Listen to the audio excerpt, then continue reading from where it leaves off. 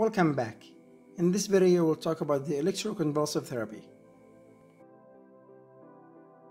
It's mainly used as a last resort to treat refractory depression or depression with acute psychosis or psychosis with acute suicidality or catatonia or any other psychiatric disorder in which medications cannot be taken. During the procedure, the patient is put under anesthesia and they're given neuromuscular blockers to relax their muscles, and then we induce a tonic-clonic seizure.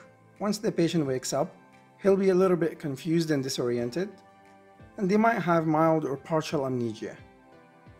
Now this does sound very risky, but the results speak for themselves. It's been proven with absolute certainty that it's safe in pregnancy and in elderly with multiple comorbidities. And here's a small quiz. What is the treatment of delirium?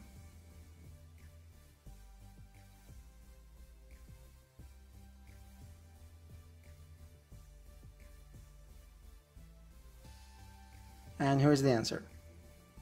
Alright guys, that's all I have. Thank you so much for watching, and hopefully this helps.